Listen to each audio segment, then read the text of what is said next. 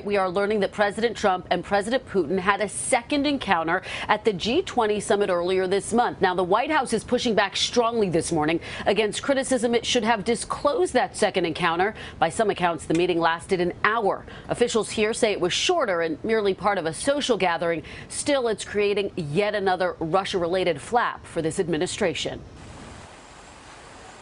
This morning, a striking new revelation. A White House official telling NBC News President Trump had a previously undisclosed conversation with Russian President Vladimir Putin at this dinner held for world leaders at the G20 summit in Hamburg, Germany.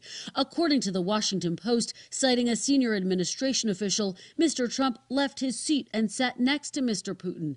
Critics say the undisclosed meeting is unusual, with no American aides to witness it, and no official U.S. government summary of that encounter ever released. The only Russian English interpreter available provided by Putin, as each couple at the dinner was allowed just one translator. The American translator accompanying the president spoke Japanese because Mr. Trump was seated next to the Prime Minister of Japan's wife. Still, critics pounced. A basic failure in terms of national security protocol. There's only one person who really knows exactly what was said in the course of that conversation now, and it's the Russian translator.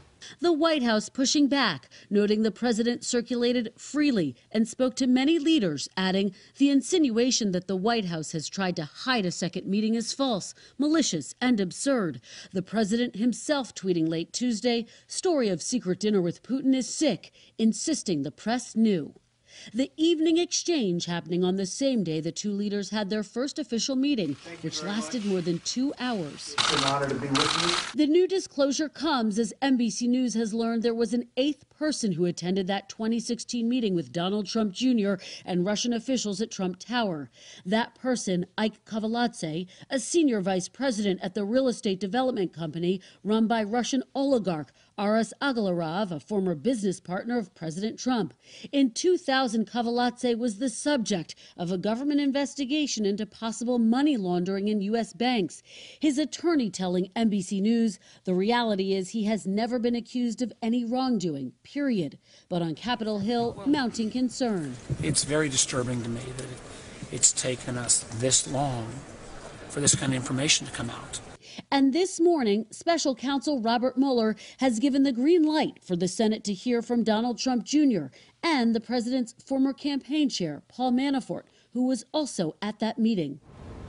The attorney for Ike Kavaladze tells NBC News special counsel Robert Mueller wants to interview him, and he plans on cooperating. No date has been set for that or for Trump Jr. to testify on Capitol Hill. Meanwhile, overnight, the White House announced its new ambassador to Russia, Jon Huntsman, a former 2012 presidential candidate who was at times critical of Mr. Trump when he was a candidate. Savannah, Willie.